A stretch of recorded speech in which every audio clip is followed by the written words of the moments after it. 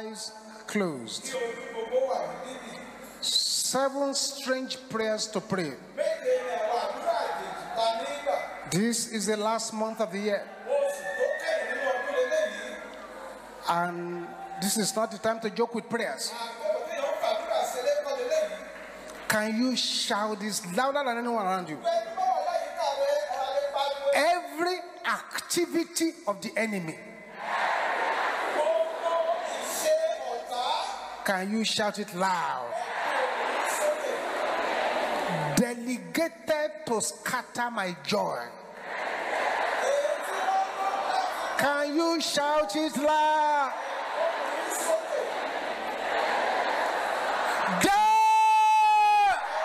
In the name of Jesus. Open your mouth and decree it.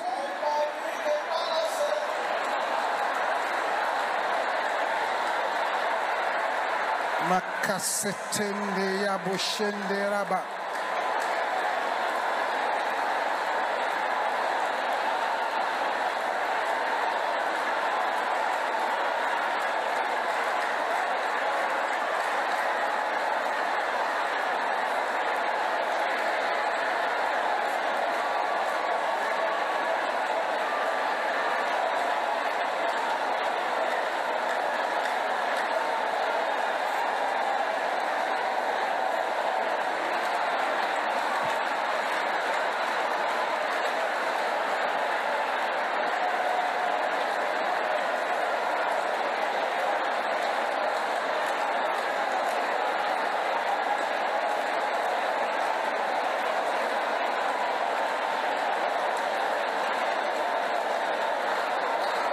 In Jesus' name we pray. I wish you could see what has happened with that first prayer. Second prayer is this. My challenges. Hear the word of the Lord. Can you shout it loud? Expire in the name of Jesus. Deal with the challenges.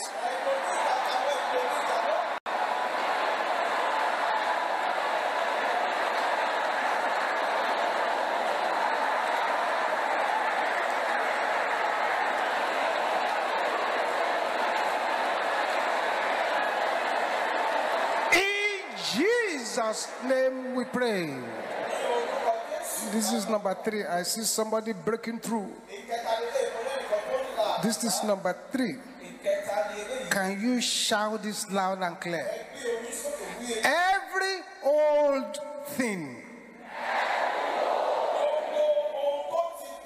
that is not allowing new things to manifest in my life.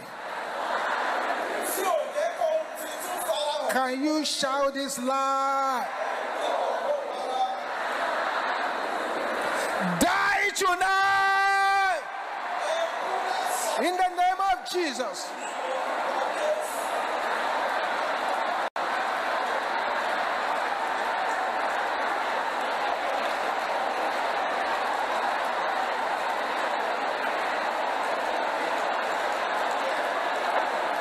Aha. Thank you, Jesus. Thank you, Jesus. Thank you, Jesus. Thank you, Jesus. Thank you, Jesus. Thank you, Jesus. In Jesus' name we pray. If the next person around you could still hear you, you could still hear the voice of the person around you, then you are not praying this fourth prayer very well. Can you say wicked powers running after me, collide with the rock of ages? Wicked powers running after me, collide with the rock of ages. Open your mouth and pray it. They must collide with the rock of ages.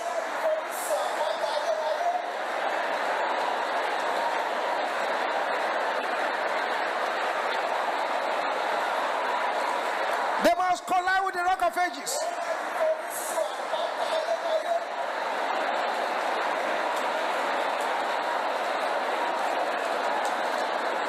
Yes.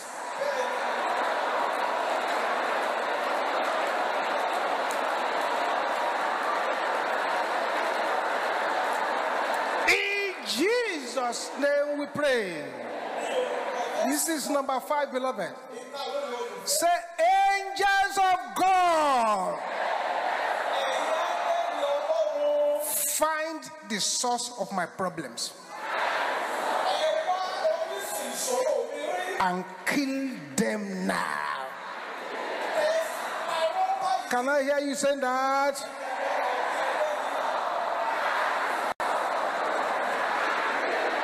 Your voice is not loud enough.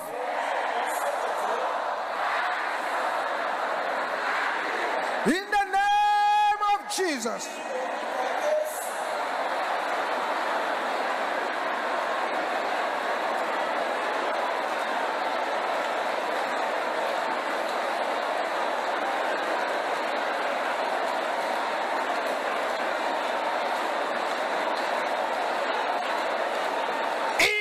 Jesus' name we pray. Bible says, he that curseth thee is cursed. You will now shout this loud and clear. I curse anything that is cursing me.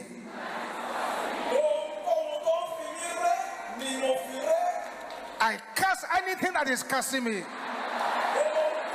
By the power in the blood of Jesus. Open your mouth and curse them.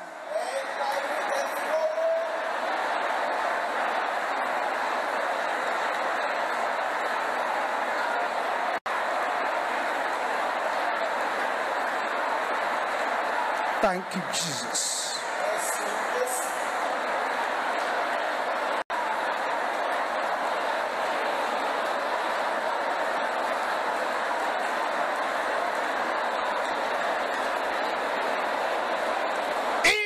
Jesus' name we pray.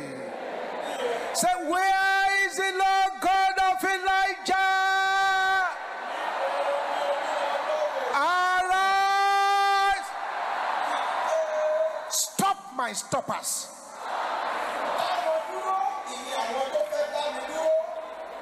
Can I hear the sister shouting it? Yes. Aha. Put your emphasis on the stop. Can I hear the sister shouting this again? Yes. Brothers, let your voice roar like thunder. Everybody shouting it loud. Stop my stoppers in the name of Jesus.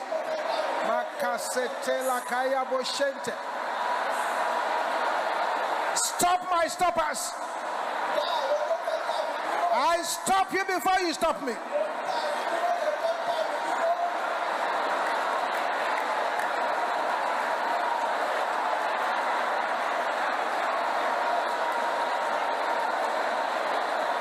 In Jesus' name we pray.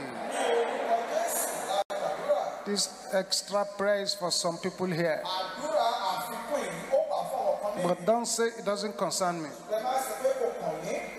I counsel you to pray them well. Say, every serpent sitting upon my destiny. Can I hear your voice roaring like thunder? Your voice is not loud enough. What are you waiting for? There!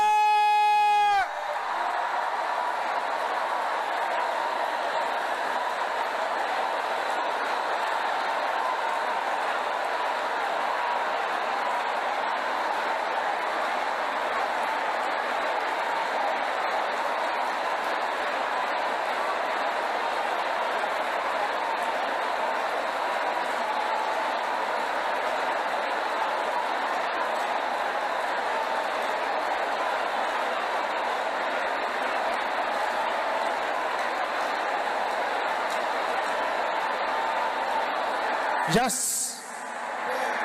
Yes. Yes.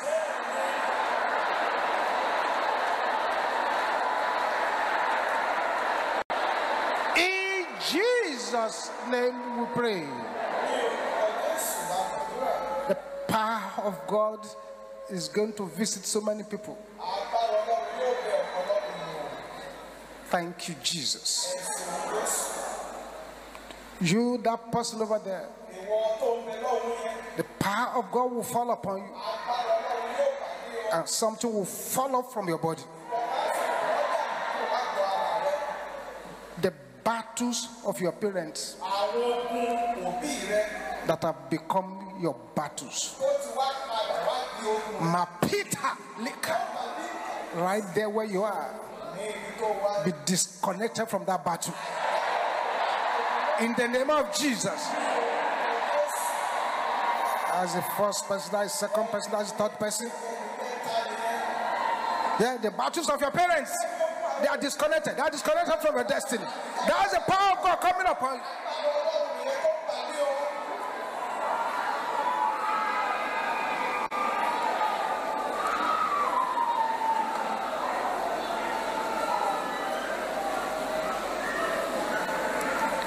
Let him go. Let him go. Remove your chain from the waist.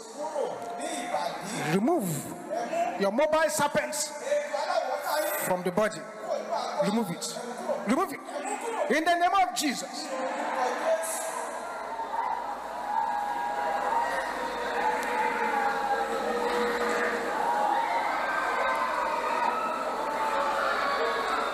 You cannot hide. You cannot hide. You have been hiding for years. And I don't care how you got there. I release fire upon you in your hiding place.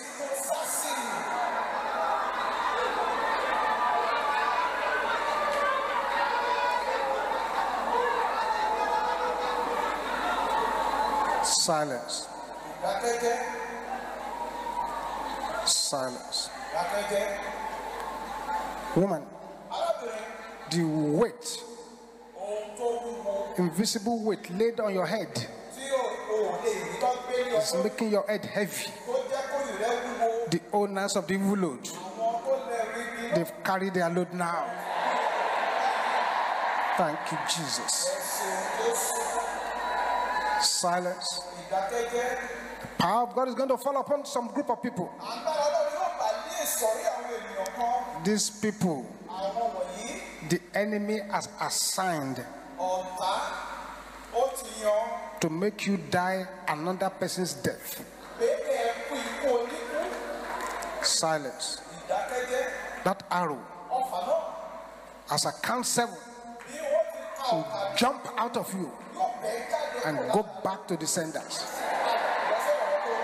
1, 2, 3, 4, 5, 6, 7.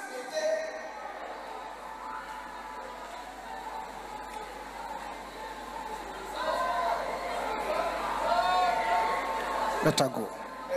Let her go. Let her go. You have been tormenting her for years. Let her go in the name of Jesus.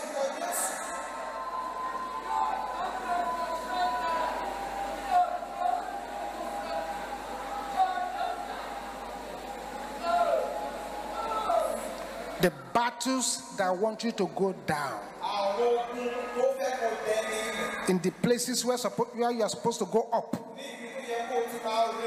I set them ablaze. I set them ablaze. I set them ablaze. I set them ablaze. I set them ablaze. I set them ablaze. I set them ablaze. I set them ablaze. I set them ablaze. I set them ablaze. I set them ablaze. I set them ablaze. I set them ablaze. In the name of Jesus. Can you shout it loud and clear? Everybody gathered here this evening. Oh God of signs and wonders, advertise your power in my life. In the name of Jesus.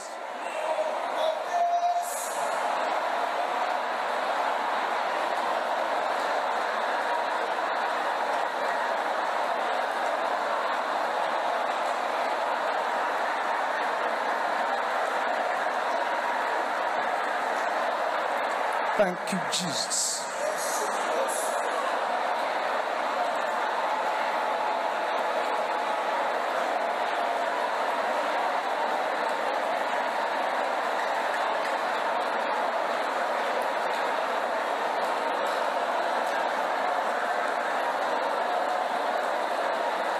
In Jesus' name we pray.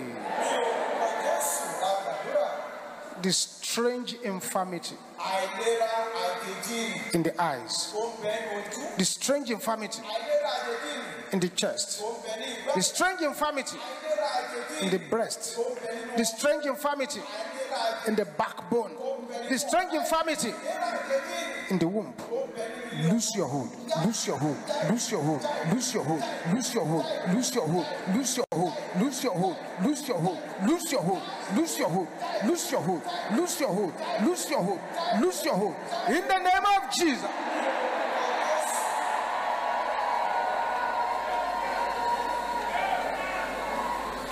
Can you shout this loud and clear? December afflictions. I am not your candidate. Backfire in the name of Jesus.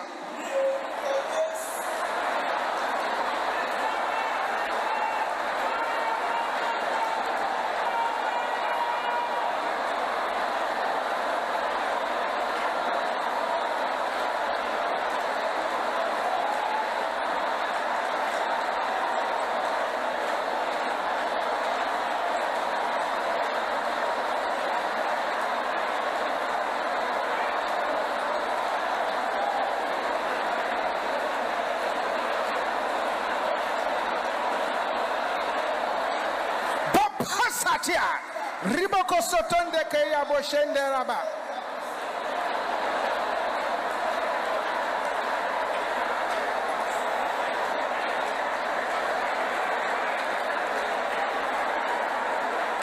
In Jesus' name we pray. All eyes closed. Silence. If you are that person, you came here with a particular condition, check your body now. The heaviness has disappeared. The growth, evil growth has vanished. The mobile serpents have gone. And the power toying with your menstruation has departed. Check your body very well. Check it well. But don't let the devil put it back. Find a way to the altar quickly. You brought those conditions here. They've now vanished. Find a way to the altar very quickly. Don't let the enemy put it back on you. You, the spirit of sleeplessness.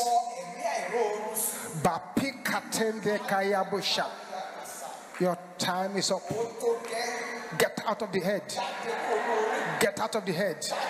Get out of the head. Get out of the head. In the name of Jesus. Aha. See what is happening. See what is happening. Jesus. Jesus. Aha. Every witchcraft sponsored fibroid vanish now. In the name of Jesus. Jesus. Jesus. Aha. Aha. Thank you, Jesus. Can you shout this louder than anyone around you? Like I told you, these are not days to negotiate. Enemies of my next level, wherever you are, can you say it with boiling anger? Your voice is not loud enough.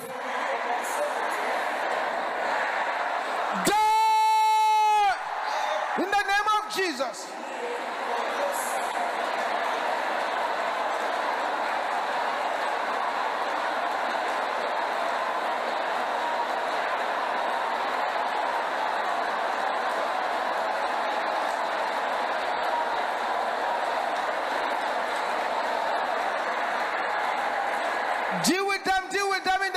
Jesus. Makapote seteleke yeboshendera bosanda. In Jesus' name we pray. Stretch your right hand towards this altar. Something is about to happen. Father, let your fire fall upon these hands. Let these hands pull down every stronghold of darkness. In the name of Jesus. Thank you, Heavenly Father. Now, any infirmity you have in your body, smite it with fire, with power, and shout on the head of that infirmity. Go back to your senders. We are going to do it 21 times. Let's go!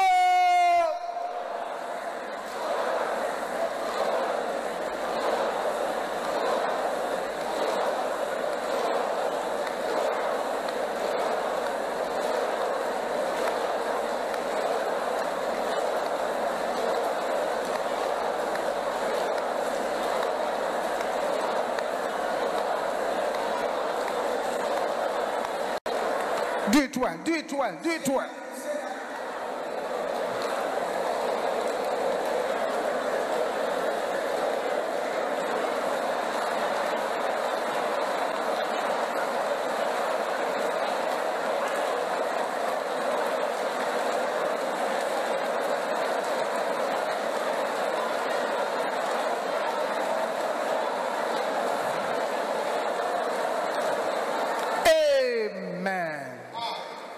Check your body now.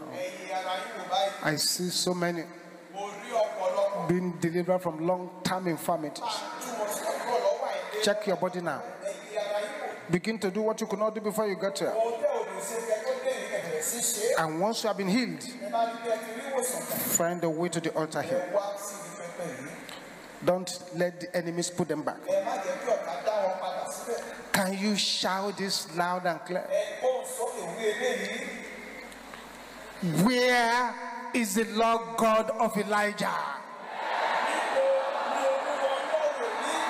Arise. Pursue my pursuers. In the name of Jesus.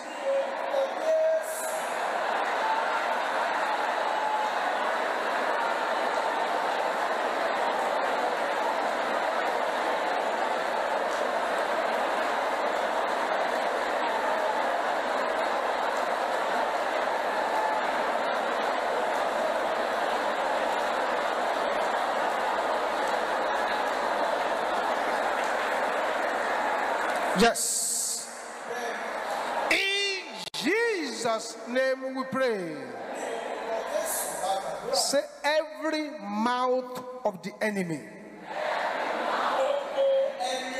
Say it with anger. Speaking against my star. Can I hear you saying that loud and clear? Your voice is not loud enough. Shut up! Die! In the name of Jesus.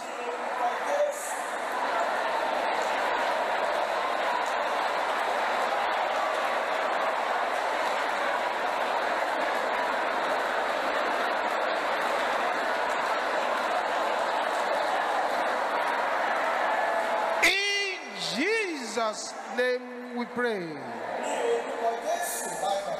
Right there where you are, begin to tell the Lord 3 things. 3 miracles you want before this month runs to an end.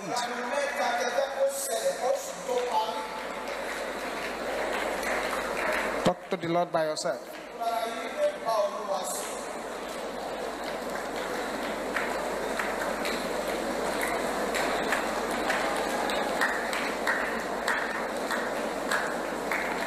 Amen. Father, all the prayers your children have prayed in this first prayer session, let them become testimonies in the name of Jesus. by the power that breaketh the head of Goliath, by the power that divided the Red Sea, by the power that brought down water and fire from heaven. Let each and everyone present in this service possess their possessions in the name of Jesus. Anything the enemy has stolen from you since you were a child, recover them now in the name of Jesus. Recover them, recover them, recover them, recover them, recover them, recover them, recover them, recover them, recover them in the name of Jesus. When I mention a particular month, you will shout, I recover them by fire. Are you ready? Any blessing the enemy has stolen from you in January, February, March, April, May, June, July, August, September, October, November, recover them in the name of Jesus. Thank you, Jesus. Thank you, Jesus. Father, we cover these testimonies with the blood of Jesus. Affliction will never rise again. In Jesus' name we pray.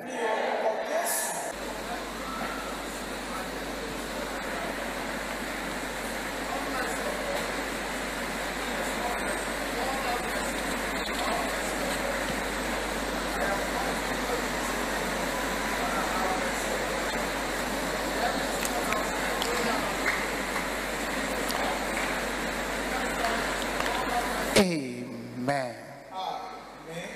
These three prayers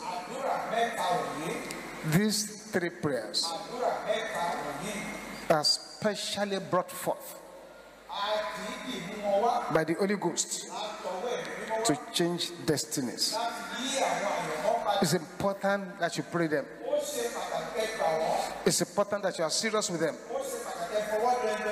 It's important that your voice roars like thunder. Can you shout this loud and clear? Serpents of death, shout it with hatred. In my body, I set you ablaze in the name of Jesus.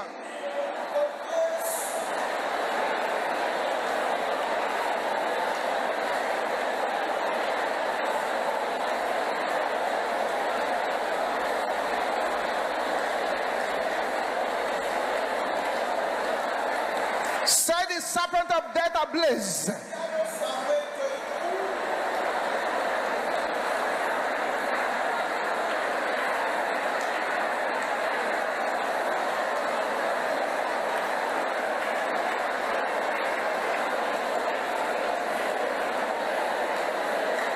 Somebody is breaking through. In Jesus' name we pray. Say, my star, let your voice roar like thunder.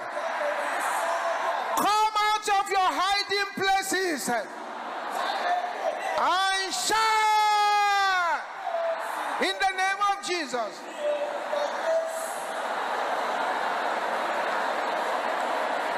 My star, come out of your hiding places and shine in the name of Jesus.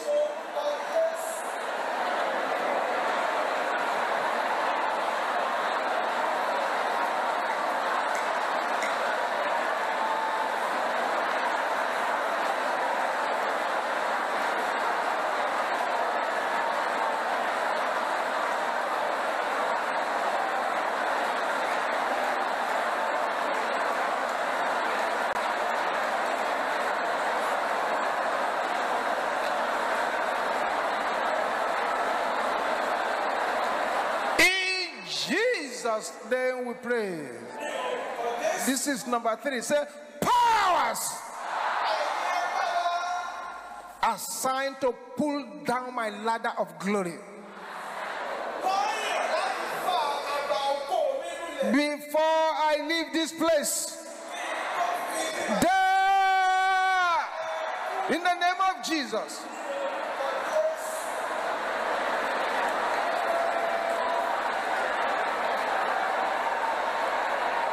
Thank you, Jesus. I refuse for my ladder of glory to be pulled down. In Jesus' name we pray. A loud amen. Before eyes closed. There are 10 prayers to pray. And there are 10 transactions attached to each prayer. It will be a major tragedy to keep quiet. If you can see hear the next person to you talking, then you've not started prayers. Immediately the process of this prayer starts. Some long-term situation that the enemy has put a seal upon, the seal shall be removed. As you pray this prayer, that sister over there, that thing that demonic prophet has stolen from you, demonic prophet, shall be restored sevenfold. Let your voice roar like thunder. Powers mocking my prayers, in the name of Jesus.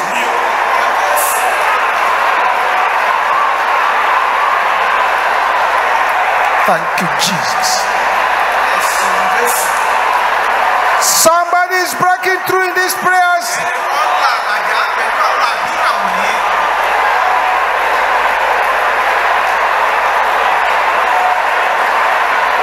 In Jesus' name we pray.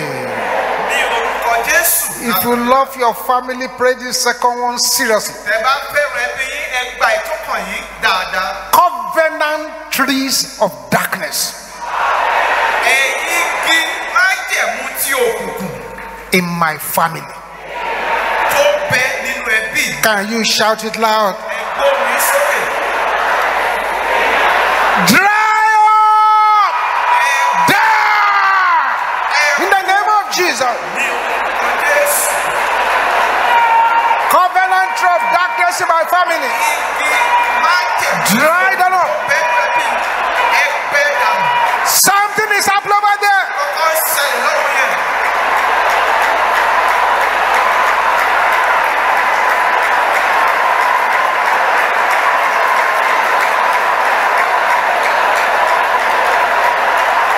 In Jesus' name we pray. Say any personality sitting on my money,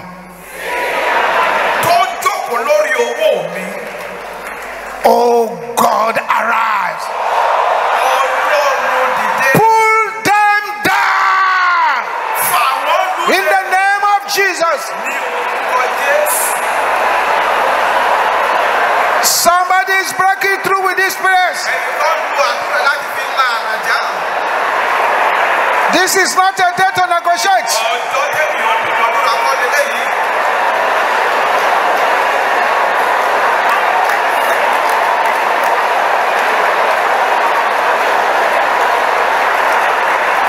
In Jesus' name we pray. Say, oh God, arise. Remove my name from the register of difficulties.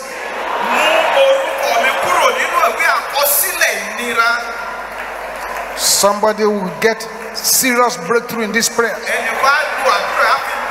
Remove my name from the register of difficulty. Open your mouth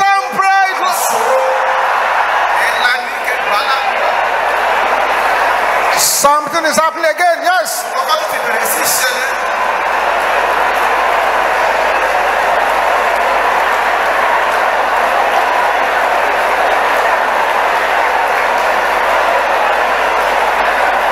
In Jesus' name we pray. Say, angels of war, arise. Slap my enemies by the cheekbones. In the name of Jesus.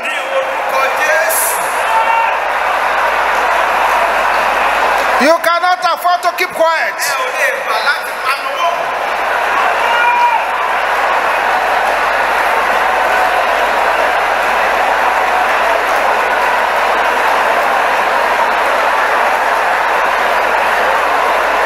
In Jesus' name we pray.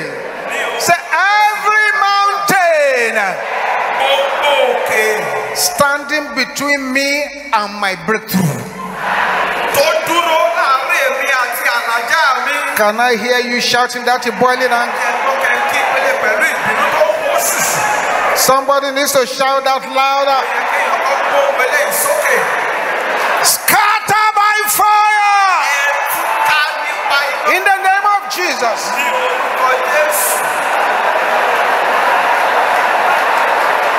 Yes, yes, be scattered, be scattered, be scattered, be scattered, be scattered.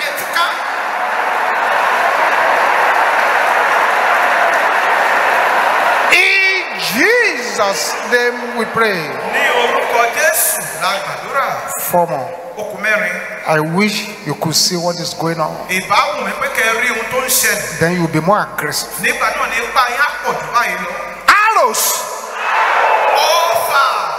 assigned to dry my blood. Backfire in the name of Jesus.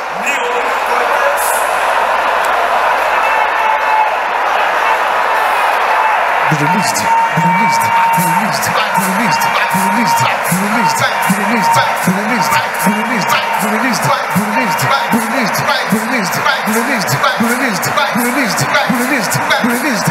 Open your mouth, open your mouth, open your mouth. Yes.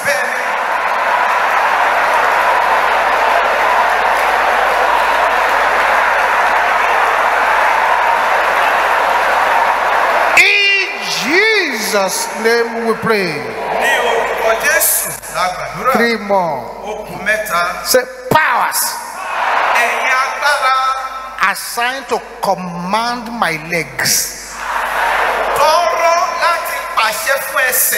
to where I will be killed.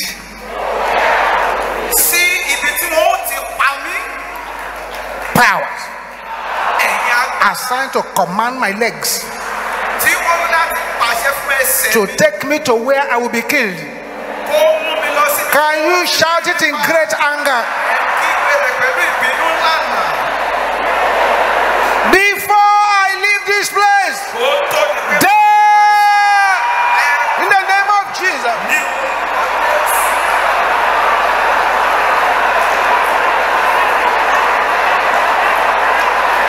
This is not a day to negotiate. Mapoka terrible kosopondeyaba.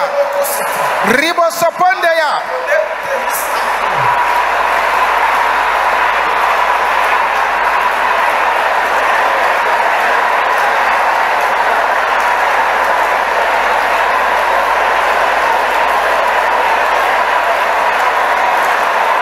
In Jesus' name we pray. That's good. Say, dining table of darkness, seeking for my flesh. Can you say it loud and clear? Catch fire in the name of Jesus. Set their dining table ablaze.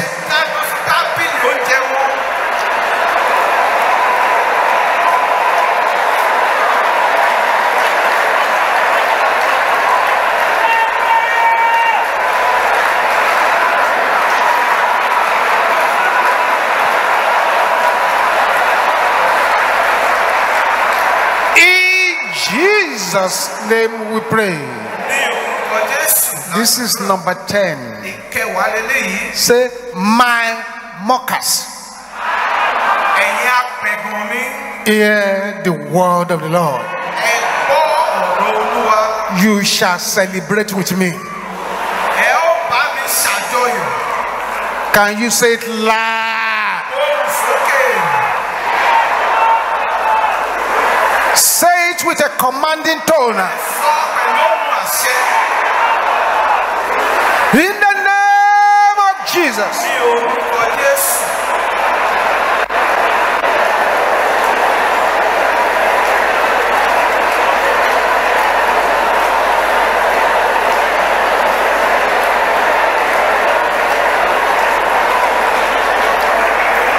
Thank you, Jesus. Thank you, Jesus. Thank you, Jesus. Thank you, Jesus. Thank you, Jesus. Thank you, Jesus. Say it loud, say it loud, say it loud. They must celebrate with you, whether they like it or not. In Jesus' name we pray. There be silence now. Don't say anything. That will say amen. Masekatenda lekaya boshandia. Ribosalia lekaponda la katenda kaya boshende rabosanda. The evil tongue that has been prophesying evil against your life. The evil mouth that has been talking woe, darkness against your life. Wherever they are now, I command their tongue to glue to their mouths. I've said don't say anything. Yes.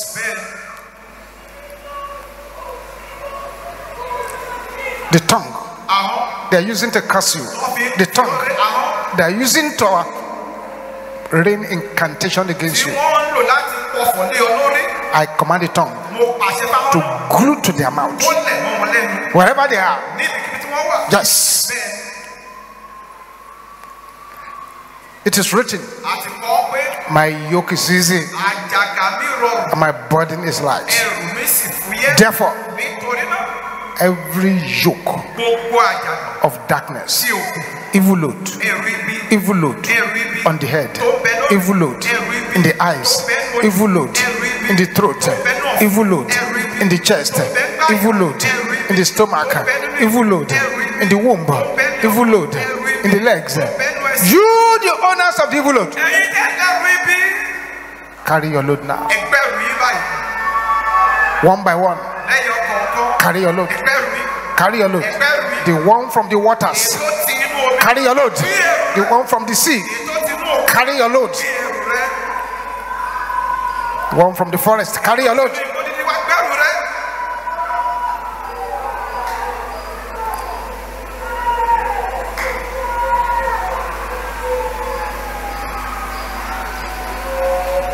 Silence. Silence. Silence. Silence.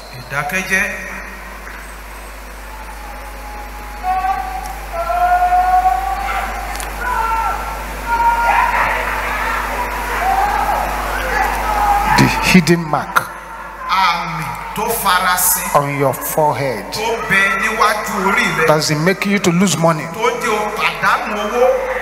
lose benefits. Fire is coming upon the head.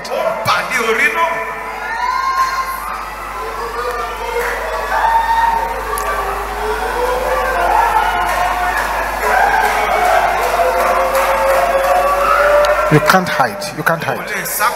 You can't hide. You have made a mistake by falling out here today. Let her go. In the name of Jesus. Jesus. Makatenda ya boshente. Ribosepila katenda yabo. Nakatenda. I'm going to pray this prayer now. You shout a tenfold powerful volcanic amen. And add in the name of Jesus. Let your amen be the loudest time as I pray this prayer. Father, I decree that any power troubling the Israel of anyone here, oh God of Elijah, trouble them now in the name of Jesus.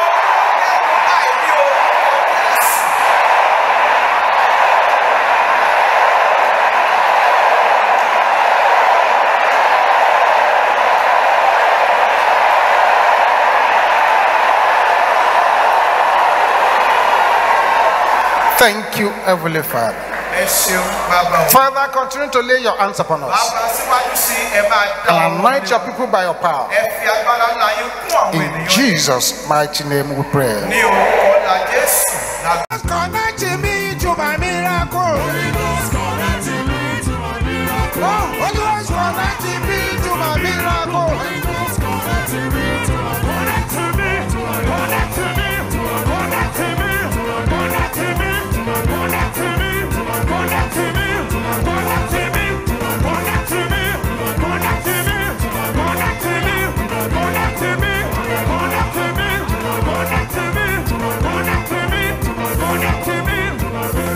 Come by fire, come by sword, come by fire, come by sword, come by fire, come by sword. Fight my battle today. Hallelujah. Hallelujah. Hallelujah. Oh, yes, sir.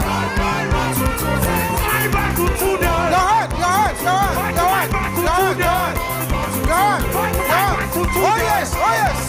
Fight my battle today. Fight my battle today. Fight my battle today. Fight my battle today. Fight my battle today. Fight my battle today.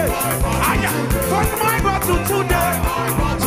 Strongman, submit your power. Submit your power. Submit your power. Submit your power. Submit your power. Louder, louder, louder. They must submit your power.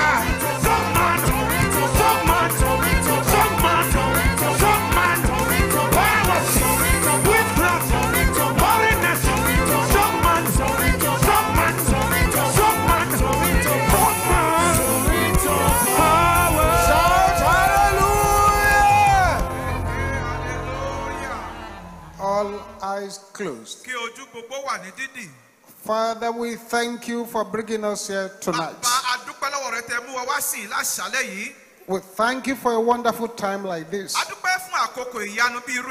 We thank you because your word says, O thou that hearest prayer, unto thee shall all flesh come. Thank you because the word says, blessings abound where you reign, and those who are in captivity are set free. Thank you for bringing your people here tonight to this manna water service.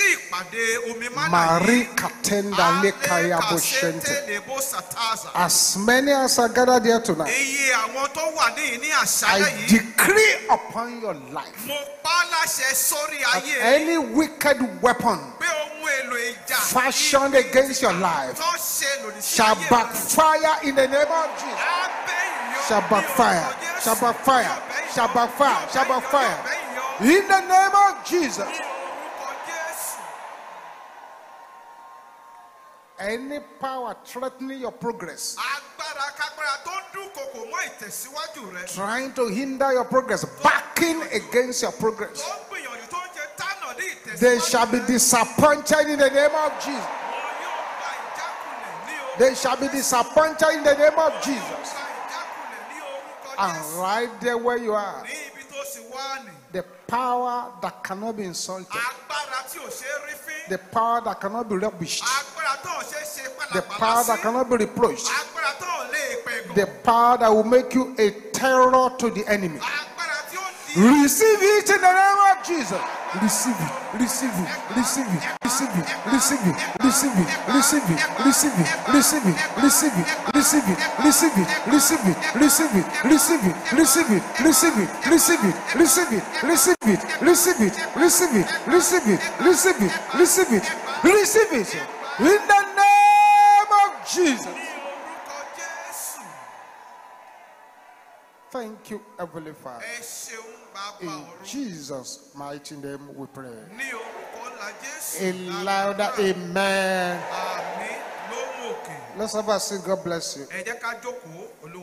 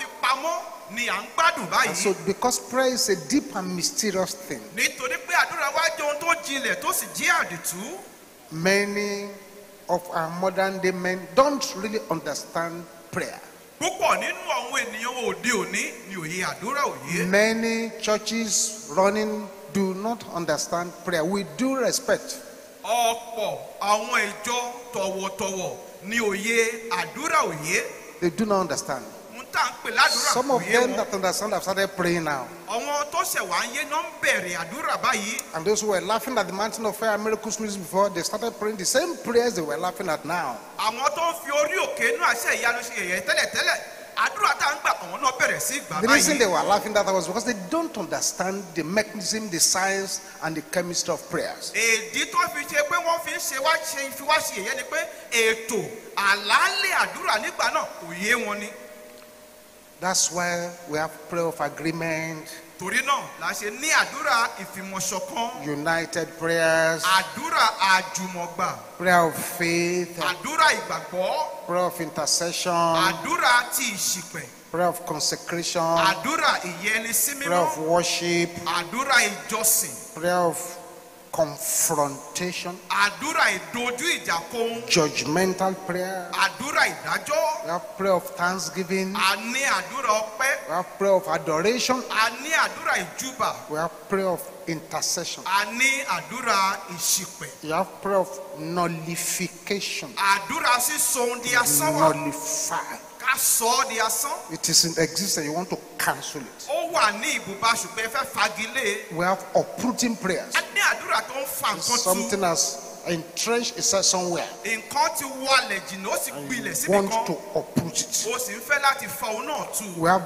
back to the sender A prayers. ní àdúrà padà sọ́dọ̀ We Ọlọ́run. have fire for fire prayers. Àdúrà iná fún iná. We have mountain moving prayers. A ní àwọn àdúrà tó ń ṣí àwọn òkè So nídìí. if any of you shall say unto the mountain, Bí ẹnikẹ́ni nínú yín bá wí fún òkè be yìí thou removed. pé ṣídìí. We have mountain moving prayers. A ní àwọn àdúrà tá a máa ń ṣí òkè nídìí. We have the prayer we call the prayer of asking, A ní àdúrà tá a ń pè ní àdúrà bíbèrè. the prayer of knocking. Àdúrà kíkanlẹ̀kùn. We have inquiry prayers. A ní àdúrà ti ṣíṣe ìwádìí. At the same time, we have prophetic prayers. Bákan náà a ní àdúrà ìsọtẹ́lẹ̀. We have apostolic prayers. A ní àdúrà apostolic. We have prayers to speak destruction. A ní àdúrà láti sọ ọ̀rọ̀ ègbé. We have prayers of dedication. A ní àdúrà ìfi ohun jì. We have aggressive prayers. A ní àdúrà tó ní ipá nínú. Travailing prayers. Àdúrà ìpohùn rere. We have those who do prayer walk. A ní àwọn tó ń rìn wọ́n ti ń gba àdúrà. We have desperate prayers. A ní àdúrà ẹni tó súnkùn kiri. At the same time, we have vernacular prayers. Bákan náà a ní àdúrà tá à ń gbà lédè àbínibí. Decide to start praying in your language. O lè pinnu pé èdè ìbílẹ̀ rẹ ló ti We gba have àdúrà. prayers of lamentation. A ní àdúrà ìpohùn rere We have ẹkún.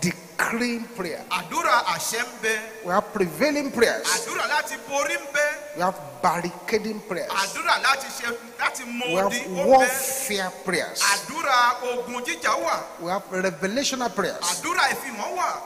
Bondage breaking A prayers. ní àdúrà tó ń fọ́ ìgbè. Care casting prayers. Àdúrà láti fi àníyàn ènìyàn lé Ọlọ́run lọ́wọ́ We wá. have defensive prayers. A ní àdúrà ààbò. Evangelistic praying. A ní àdúrà ìjíhìn rere. Geographical praying. Àdúrà láti mọ bá gbègbè ṣe rí. We have the healing prayers. Àdúrà ìwòsàn wà. We have the wordless prayers. A ní àdúrà tí èèyàn kì í sọ̀rọ̀ jáde. It's praying but no words are coming out. Ó ń gbàdúrà ṣùgbọ́n ẹ̀gbọ́n gbólóhùn tó After ń tẹnu the rẹ̀ order jáde. of Anna, Gẹ́gẹ́ bó ti rí pẹ̀lú Anna. we have the revival prayers. Àdúrà ìsọjí a ní. We have the silent prayers. A ní àdúrà ìdákẹ́jẹ́. We have the singing prayers. A ní àdúrà orin. Surveillance prayers. Àdúrà gbígbé nǹkan yẹ̀wò wà. We have the wet prayers. A ní àdúrà tútù. This prayer that somebody is singing it, praying in tears. Àdúrà téèyàn ń gbà pẹ̀lú omijé. We have this kind of prayers. Irúfẹ́ àwọn àdúrà ìlànà ní Different kinds, different categories. onírúurú oríṣiríṣi Because ìsọ̀rí. prayer is deep, Nítorí pé àdúrà jinlẹ̀. prayer is mysterious. Àdúrà ó jẹ́ àdìtú. So this strange passage we read, Torí náà bí ayọ́ká àjèjì tí a kà yìí. let's read it one more time. Ẹ jẹ́ ká tún kà á lẹ́ẹ̀kan sí. Likewise, Bẹ́ẹ̀ gẹ́gẹ́ the Spirit also helped our infirmities. ni ẹ̀mí sì ń ran àìlera wa lọ́wọ́. For we know not what we should pray for Nítorí a kò mọ bí a ti as we gbàdúrà ought. gẹ́gẹ́ bí ó ti yẹ. We know not what to pray for A ò mọ ohun tó yẹ ká gbàdúrà as fún we ought. gẹ́gẹ́ bí ó ti yẹ. For we know not what we should pray for Tàbí a ò mọ bí a ó ti gbàdúrà as we ought. gẹ́gẹ́ bí ó ti So yẹ. this scripture is informing us Ìwé mímọ́ yìí ó fi ń tó wa that létí because of our infirmities, pé nítorí àwọn àìlera by wa. that infirmity it means human limitations, Ìyẹn ni pé àwọn kùdìẹ̀kudì ènìyàn. our restricted understanding. Òye wa tó kù díẹ̀ káàtó We fún. don't have understanding. A ò lóye tó péye. Our restricted understanding. Òye wa tó kù díẹ̀ káàtó. Because of that, Nítorí eléyìí, there are two things we do not know. méjì ni àwọn nǹkan tá ò mọ̀. We don't know the what of prayer. A ò mọ pàtàkì àdúrà. And we don't know the how of prayer. A ò sì mọ báwo ni àdúrà ti rí. What prayers to pray, Àdúrà tó yẹ ká gbà. and how to pray them. Bí ó ti ṣe yẹ ká gbà wọ́n. So we don't know. A ò mọ̀. In other words, Lóde mìíràn, we don't know what we should pray. ohun tó yẹ ká gbàdúrà fún, a ò We mọ̀. don't know what we should pray for. A ò mọ ohun tó yẹ ká gbàdúrà lé lórí. We do not know how to pray as we should Bó ti ṣe pray. yẹ ká wá gbàdúrà fún, a ò mọ̀. Crudely put, Tàbá sọ ọ́ ní èdè abínibí. he's saying we do not know the matter to pray about. Ìyẹn ni pé ọ̀rọ̀ tó yẹ ká gbàdúrà lé lórí gan, a ò mọ̀. We do not know the relevant method which every peculiar problem warrants. A ò mọ ọ̀nà tá ó fi gbàdúrà tí àwọn ọ̀rọ̀ kọ̀ọ̀kan nílò ní pàtó. We do not know what should make up the content of our prayers. Ohun tí ó pa wọ́pọ̀ tí ó kójọpọ̀ di ohun tó wà nínú àdúrà wa gan, a ò mọ̀. Because what you need Nítorí pé ohun náà tó nílò, may not be what you want. ó lè má jẹ́ ohun tó ń fẹ́. The Bible says Bíbélì wípé there is a way that seemeth right unto men, ọ̀nà kan wà tó dà ẹ́ kó tọ́ fún ènìyàn. but the end thereof Ṣùgbọ́n òpin rẹ̀, is death. ikú ni. There is a proverb that says, not all that glitters is gold. Òwe kan wà pé tó sọ pé kò í ṣe gbogbo ohun tó ń dán ní wúrà. In the spirit realm, it's not sometimes what you see physically you attack spiritually. Ní ìpele ti ẹ̀mí lọ́pọ̀lọpọ̀ ìgbà kì í ṣe ohun tó bá rí òun ló ń dìde ogun sí. Jesus was looking at a woman in the temple. Jésù wo obìnrin kan ṣùṣù ní inú tẹ́ḿpìlì. All others could see was a woman bent double. Ohun tí gbogbo ènìyàn níbẹ̀ lè rí ni obìnrin tó tẹ̀ tán. But Jesus saw beyond the bending double. Ṣùgbọ́n Jésù rí tayọ ipò tó fi tẹ̀ tán yìí. Jesus is not saying, straighten up, Jésù sọ pé dìde ní nàró. straighten up, Pé nàró begin to walk straight. bẹ̀rẹ̀ sí No, rìn he went straight. ní ìnàró. Say, Ó ní bẹ́ẹ̀ kọ́. woman, Ó ní arábìnrin. thou art loosed. A tú ọ sílẹ̀. So she was tied. Nítòótọ́ wọ́n dé ni. She was tied. Wọ́n dé ni. So the correct prayer Àdúrà tó yẹ kó is gbà be loosed. ni pé gba ìtúsílẹ̀. Be loosed. Gba ìtúsílẹ̀. Not be straight. Kì í ṣe pé nàró. Not walk straight. Rìn ní ìnàró. And you know, prayers have to be specific. Ẹ sì mọ̀ pé èèyàn láti mẹ́nu kan àdúrà ní pàtó. Prayers have to be specific. Àdúrà láti lọ sàn án If ni. it's not specific, Tí ò bá lọ sàn án síbi it tó rán. falls into the arena of general praying. Ó wá lè bọ́ sí agbègbè àdúrà gbogbogbò. For the same reason, Fún ìdí kan náà yìí. with all the shouting of blind Bartimaeus, Pẹ̀lú ariwo tí bá Son of David, pariwo. have mercy on me. Son of David, have mercy on me. Son of David, have mercy on me. Ọmọ Dáfídì ṣàánú fún mi, ọmọ Dáfídì ṣàánú fún mi ló ń kíbò sí. When they brought him to Jesus, Ṣùgbọ́n nígbà tó mú tọ Jésù strangely, ní ọ̀nà tó kọni lóminú. Jesus asked him a strange question. Jésù wá bí ní ìbéèrè àjèjì kan. What do you want me to do for you? Kí ló náà tó fẹ́ kí n ṣe fún ọ? What kind of question is this? Irú ìbéèrè wo la lè pe Why eléyìí? did he ask that kind of question? Ìdí rẹ̀ tó ṣe ń béèrè irú ìbéèrè Because báyìí. the prayers were not specific yet. Nítorí pé àdúrà yẹn gan kò lọ tààrà sí ohun tó ń fẹ́. And I said, Lord, Ó ní Olúwa that I may receive my sight. kí èmi kí ó lè ríran. That was specific prayer. Ìyẹn ni àdúrà ní pàtó tó yẹ tó wá He sí. needed to receive his sight, Ó yẹ fún un láti gba ìtúnríran rẹ̀. which had been taken away. Èyí tí wọ́n ti gbà lọ́wọ́ rẹ̀. I don't know whether you understand what I'm telling you. Mi ò wá mọ̀ bóyá ohun tí mò ń sọ yìí ó yé yín. We do not know how we should make up the contents of our prayers because of our human limitations. Ohun tó papọ̀ ní ti ohun tó yẹ ká béèrè nínú àdúrà a ò mọ̀ nítorí kùdìẹ̀kudiẹ wa. Sometimes when you are saying, let me go, maybe the prayer is not even let me go. Nígbà mìíràn máa pẹ́ jẹ́ kí n lọ ẹ fi mí sílẹ̀ bóyá àdúrà yẹn gan kò dálé lórí Maybe, ẹ jẹ́ kí n lọ. maybe the prayer is turn me to fire. Bóyá àdúrà náà ni sọ mí di iná. Maybe that prayer should have been turn me to fire. Bóyá àdúrà tó yẹ kó gbà ni pé sọ mí di iná. And then with that fire, Pẹ̀lú iná yìí whatever is holding you burns away. ohunkóhun tó bá wá dì ọ́ nígbèkùn á jó. We do not know the manner in which some prayers are done. Ọ̀nà tá a fi ń gba àwọn àdúrà mìíràn kò yé wa. This is why the books on prayers are there. Ìdí rèé tí a fi ní àwọn ìwé àdúrà. A lot of people are so limited, they don't even know how to construct the prayers, what to say. Àwọn mìíràn gan ó kù díẹ̀ káàtó fún wọn tó bẹ́ẹ̀ gẹ́ wọn ò mọ gbólóhùn tí wọ́n there is still a mystery and a deepness about prayer that the modern day man does not understand.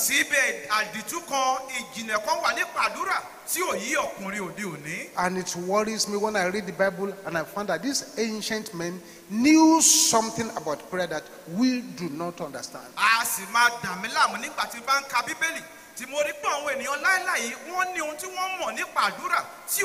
Yes, there's a pattern, a way in which the old saints in the Bible worked that we have not even discovered, let alone walking there.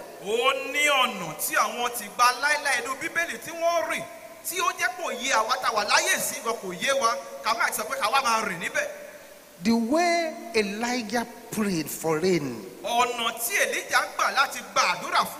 was different from the way he prayed for the dead. The way he prayed for fire to fall was also different from the way he prayed for rain to fall. The Bible did not expose to us all the wordings of these Elijah's prayers. There are things they know we do not know. That's why we're suffering. Can you raise up your voice with thunder and with fire if you love your destiny? And shout this loud and clear. Oh God, arise! Damage my ignorance today. In the name of Jesus.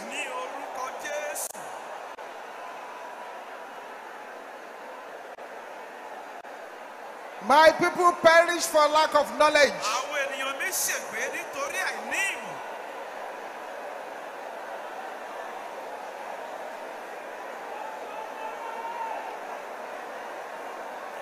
In Jesus' name we pray. It is possible to be feeding your enemy fat in order to fight you. That's why I'm praying for somebody here.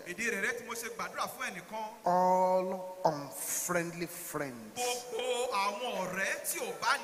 are assigned to mock your destiny with a sevenfold amen. Let them be exposed and disgraced in the name of Jesus.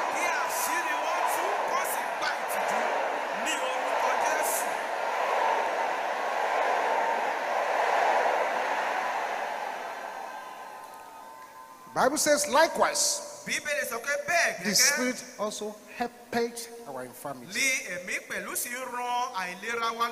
The Spirit knows that you can't see beyond your nose. The Spirit knows that that dress you went to borrow, somebody wore it to a coven, but you didn't know. You thought you just borrowed the dress.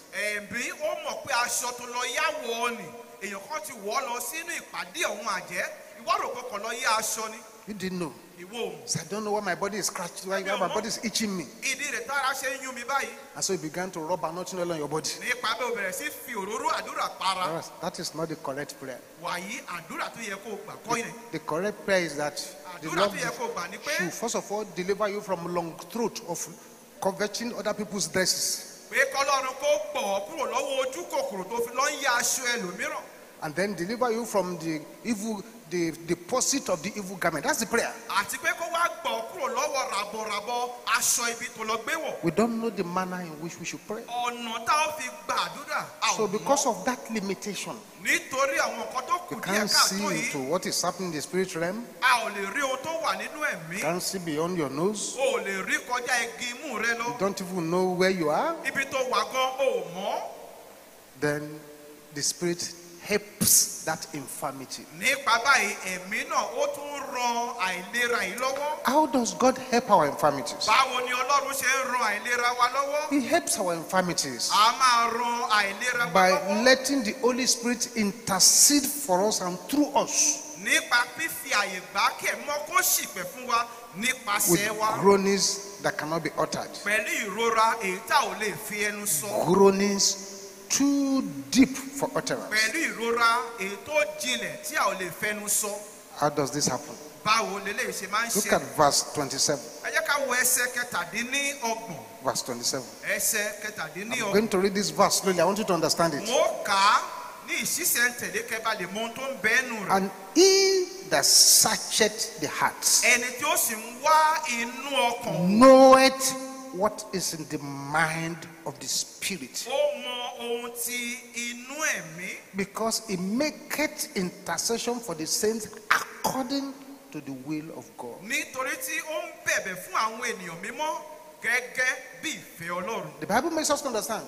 bíbélì jẹ́ kó yé wa What things knoweth the heart of man, pé ta ni òun náà tó ń náà tó ń except the mọ ọkùnrin Spirit that dwelleth in him? bí kò sí ẹ̀mí tó ń gbé ní It's the inú rẹ̀. Spirit that can know the deep things that is happening to you. ẹ̀mí ló lè mọ àwọn nǹkan tó jinlẹ̀ tó dé bọ̀ ọ́. This means several things. eléyìí ó túmọ̀ sí ọ̀pọ̀lọpọ̀ àwọn nǹkan. Number one, èkíní the nínú wọn Holy Spirit does praying. ẹ̀mí mímọ́ a máa ṣe iṣẹ́ Does àdúrà. the praying. ẹ̀mí mímọ́ ló ń ṣe That's why iṣẹ́ it's àdúrà. important for you to receive the baptism of the Holy Spirit with the Torino. evidence of speaking in tongues. torí náà ló ṣe ṣe pàtàkì fún ọ láti gba ìbátísítì ẹ̀mí mímọ́ àti ẹ̀rí fífi èdè tútù sọ̀rọ̀. Number two, ìkejì the Holy Spirit knows what your spirit man wants, what the solution is. ẹ̀mí mímọ́ ó mọ ohun tí ẹni ẹ̀mí rẹ̀ ń fẹ́ ó mọ ojútùú ọ̀rọ̀ tó dé bọ̀ ọ́.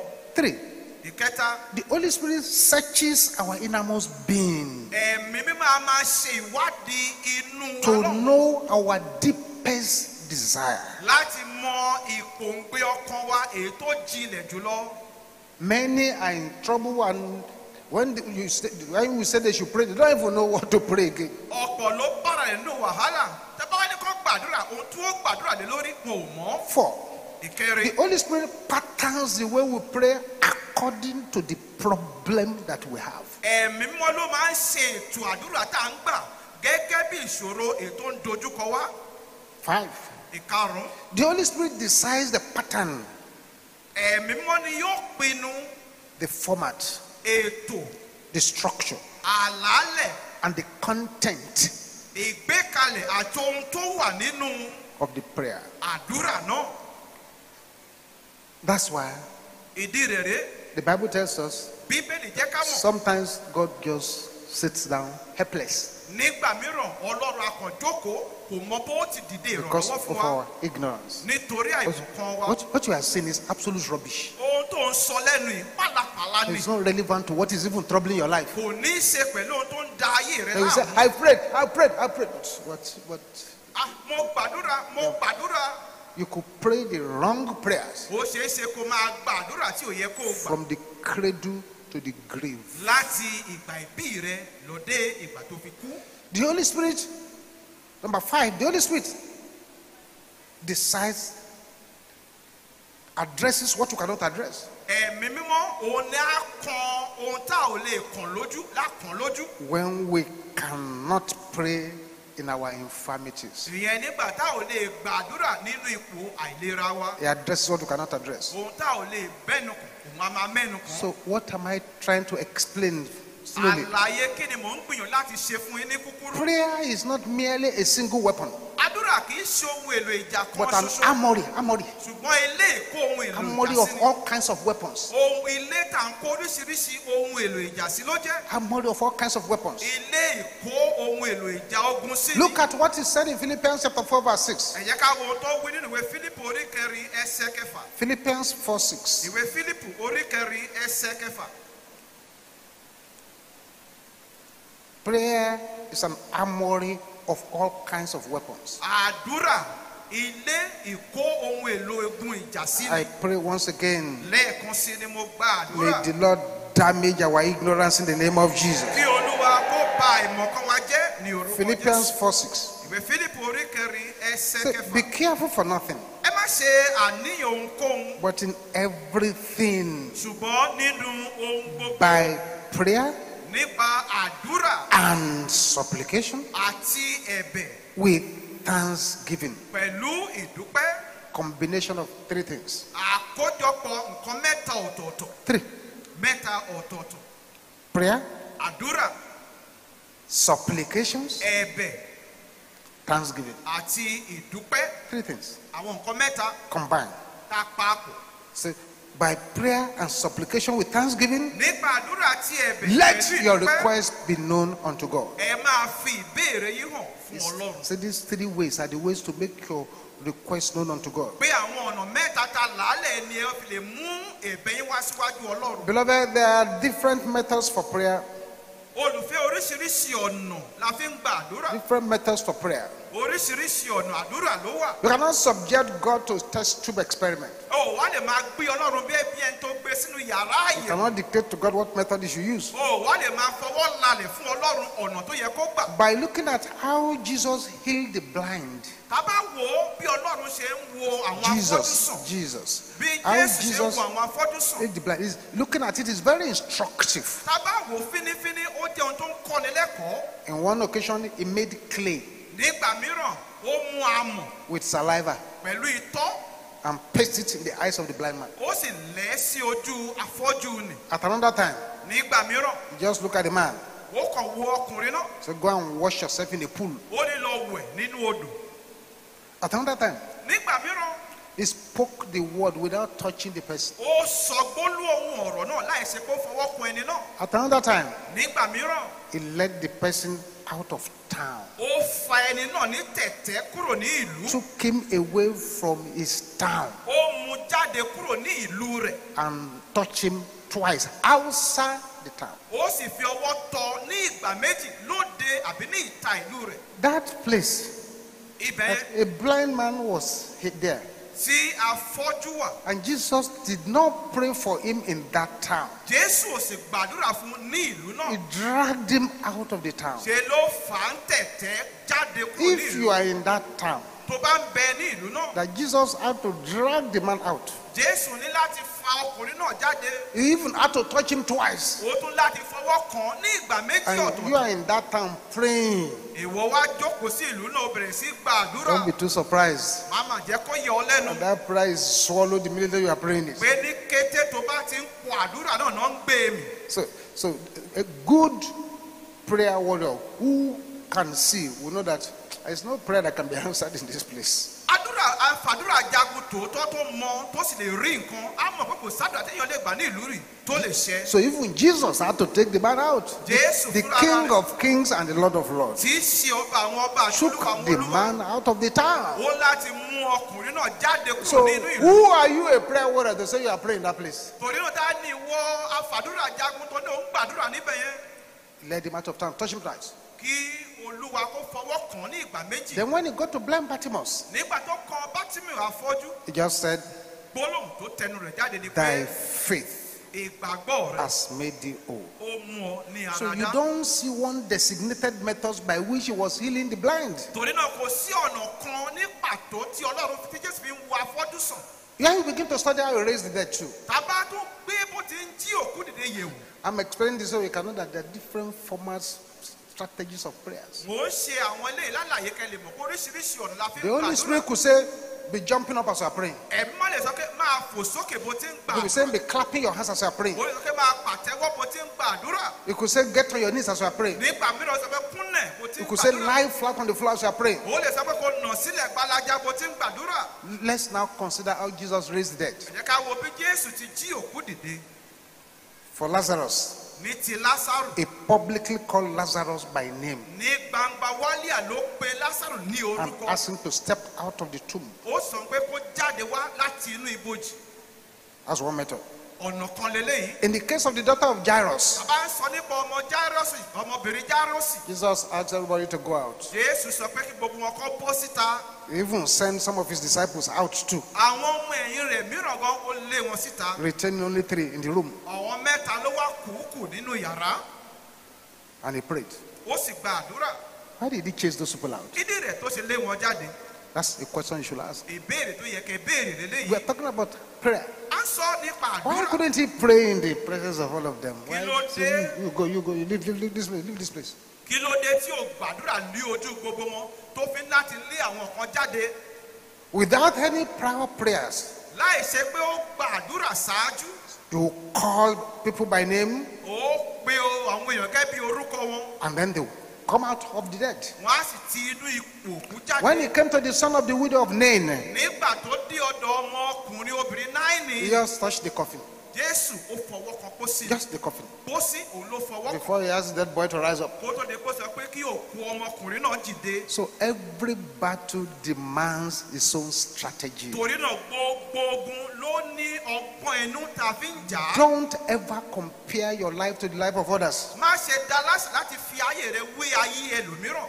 Don't ever compare your Christian life to the life of others. ìgbé ayé Christianity rẹ má máa fi wé ẹlòmíràn. Anybody who wants to be tall ẹnikẹ́ni tó ń bá fẹ́ láti ga. does not use a dwarf as his standard. kò ní fi rárá láti fi díwọ̀n gíga òun. Now say after us, some people are over there, they're not praying the way I'm praying, and they seem to be having breakthrough. I mean that I'm praying. Oh, you don't understand. àwọn wọ̀nyí àdúrà tó ń bọ̀ tó tèmi èmi ti gbàdúrà mi ò rí nǹkan kan tọ́ka sí kò yé ọ ni. Your great grandfather was a witch doctor.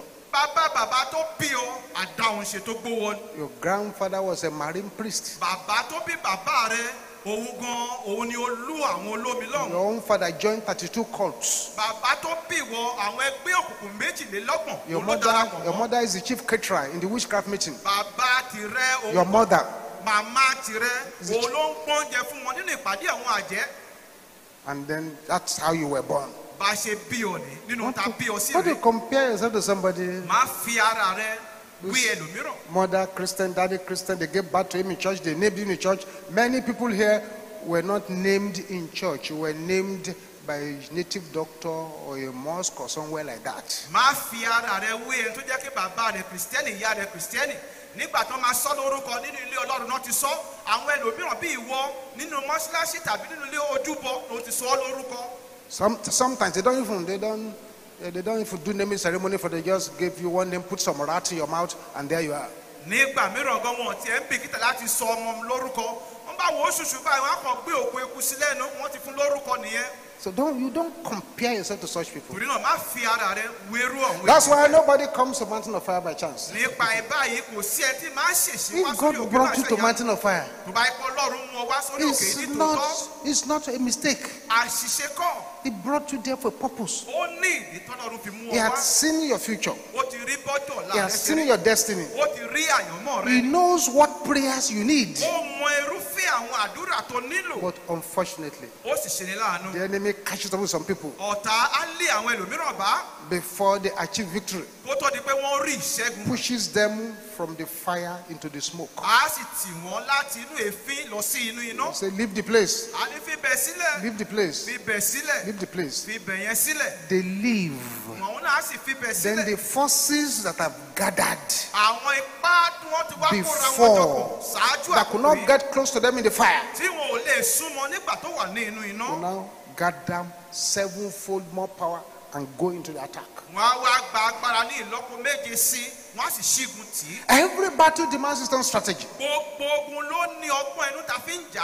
Jehoshaphat was in trouble. Jehoshaphat ó wà nínú He wàhálà. cried to the Lord. ó ké sí Ọlọ́run. He thought God would say, don't worry, don't go to that battle, we'll send thunder to destroy them. èrò ọkọ rẹ̀ nípa Ọlọ́run wá má kọ́ mi inú má bìkítà wọ́n rà àrà láti lọ tú wọn ká níbẹ̀. He didn't say, go and hide there, go and hide here. kò sọ pé lọ bá síbí báyìí lọ bá síbẹ̀. Like God will sometimes tell David, you go to that place, that's where you should hide. bí Ọlọ́run nígbà máa sọ fún Dáfídì pé ìwọ lọ síbẹ̀ yẹn kó lọ sá pamọ́ No, he was síbẹ̀. expecting those kind of instructions. ìrètí rẹ̀ ni pé irú ìtọ́ni báyìí lòun ò rí But the gbà. instructions he got was strange. ṣùgbọ́n ìtọ́ni tọ́lọ́run fún èyí tó jí àjèjì Lord ni. said, take a choir.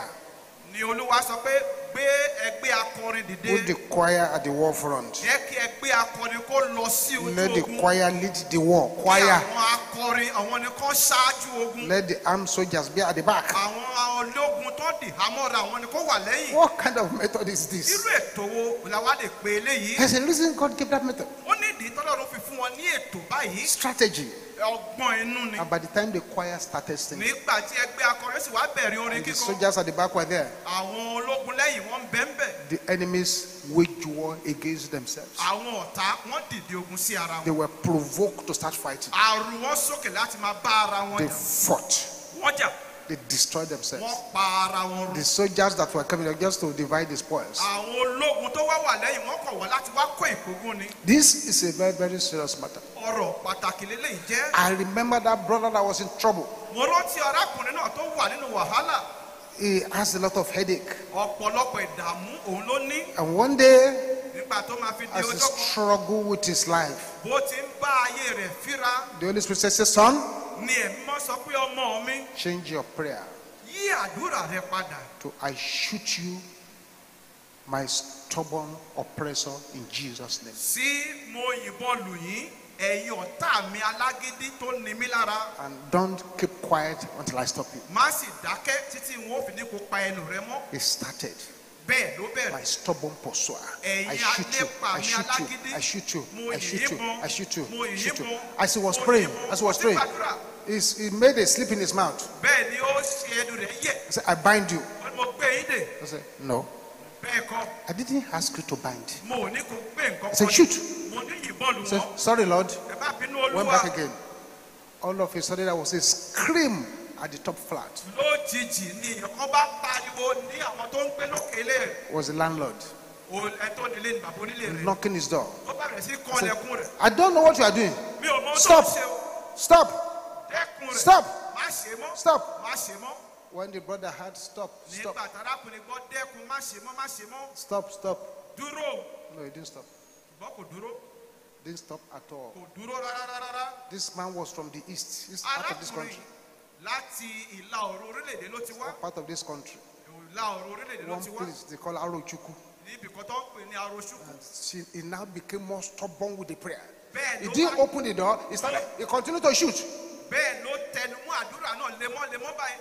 Kò sílẹ̀kùn, ó sì yìnbọn lọ. The landlord died at the mouth of his door. Ẹnu ọ̀nà rẹ̀ ni onílé rẹ̀ kú sí. That man had been capturing the virtue of all the tenants, but now he had admitted a stubborn tenant. Arákùnrin yìí gbogbo àìsìkì tí ó ṣayé àwọn ayálégbé rẹ̀ lóore ló ti kó. Nísìnyí ó ti bá alágídí kan pàdé. I'm praying for somebody here. Mo gba àdúrà fún ẹnìkan ní Any invisible power agbára àìrí yìí shooting arrows at you tó yin ta ọfà sí ọ. shall destroy themselves in the name of Jesus. Ara wọn ní orúkọ They shall destroy themselves in the name of Jesus. A louder amen. I told you the testimony of that sister too. Mo sọ fún yín ẹ̀rí tí arábìnrin Every ní month, jẹ́. broke. She was always broke. Ní gbogbo oṣù kò lówó. Until one day the Holy Spirit gave her the prayer point. Títí ó fi di ọjọ́ kan tẹ́mi máa fi kókó àdúrà So kan lé lọ́wọ́. begin to cut off evil hands that are holding your finances. Bẹ̀rẹ̀ sí ké gbogbo àwọn ọwọ́ búburú tó ń di owó rẹ mú. Bẹ̀rẹ̀ sí ké wọn dànù. She was praying in Lagos. Ìlú Èkó yìí ló ti ń gba Somebody's àdúrà. hands were being cut off somewhere else. Bẹ́ẹ̀ ọwọ́ àwọn kan wọ́n ń gé kúrò níbòmíràn. It was then she could prosper. Nígbà náà ló lè rí bá ti ṣe. But if the prayer was, Mo bá yẹ pé àdúrà tó gbà ní oh pé God, make me rich. Bí Oh God, Ọlọ́run. make me rich. Oh God. sọ mí No. dọlọ́rọ̀, sọ mí dọlọ́rọ̀, sọ mí dọlọ́rọ̀. It's not how it should be prayed. Bó ti yẹ kó gba àdúrà náà kó ló ṣe gbà yìí.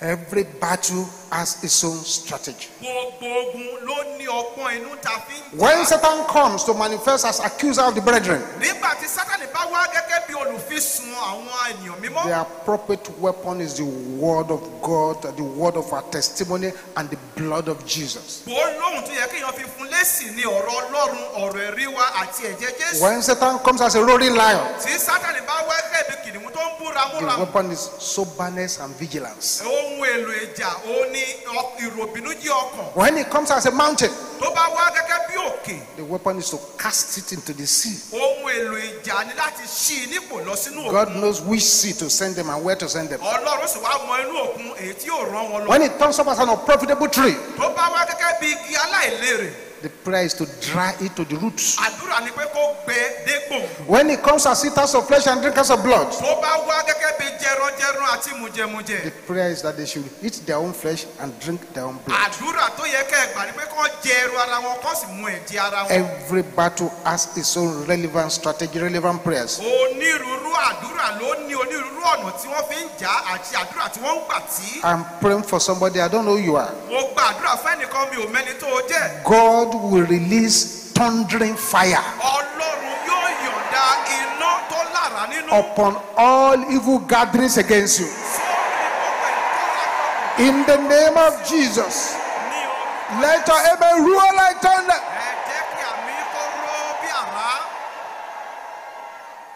Rise to your feet now. All eyes closed. This is where we're going to stop tonight. All eyes closed. In case you are here, you are not born again, you have not just surrendered your life to Jesus, do so very quickly now by say what I'm going to say after me. Say, Father, in the name of Jesus, I come before you now. Lord Jesus, come into my life. Take control of my life. In Jesus' name, amen. Say that short prayer with me. Don't rush home, just gather here at the front immediately we close. Or you can take our data from the screen so that we can contact you. Thank you, Jesus. This prayer I want you to pray. It is a question of one prayer representing 2,000 prayer points. Just one prayer, but it's 2,000 prayer points. So pray it as if you are praying 2,000 prayer points. Can you raise up your voices like fire and like thunder?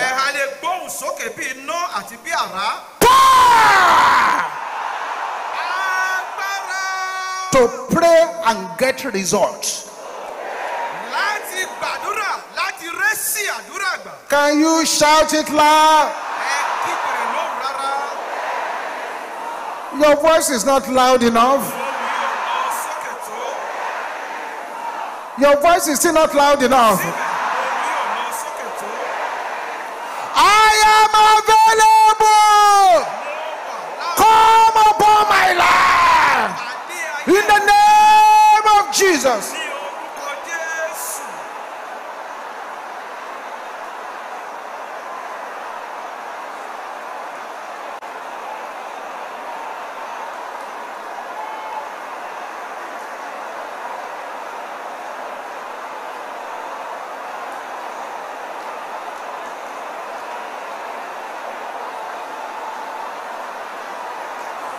Somebody is breaking through.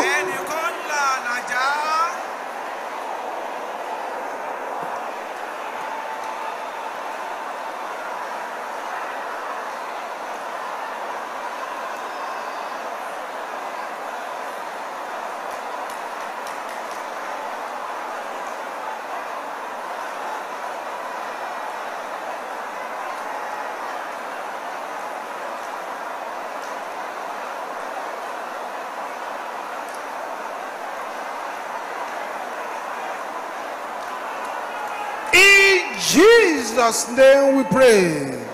Oh God, arise.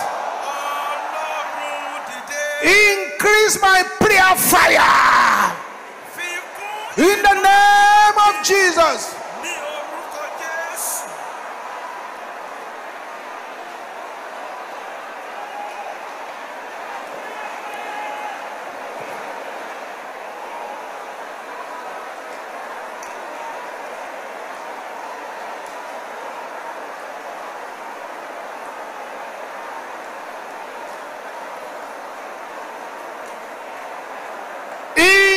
Jesus' name we pray.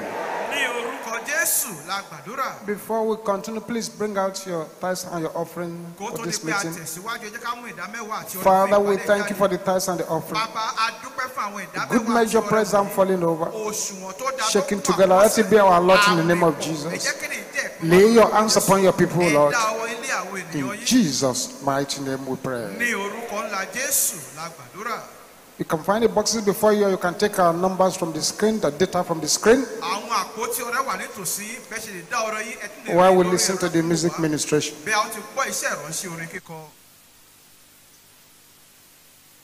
Hallelujah. How many of you believe the Bible is the word of God? Somebody shout, Bible, the word of God. Hallelujah.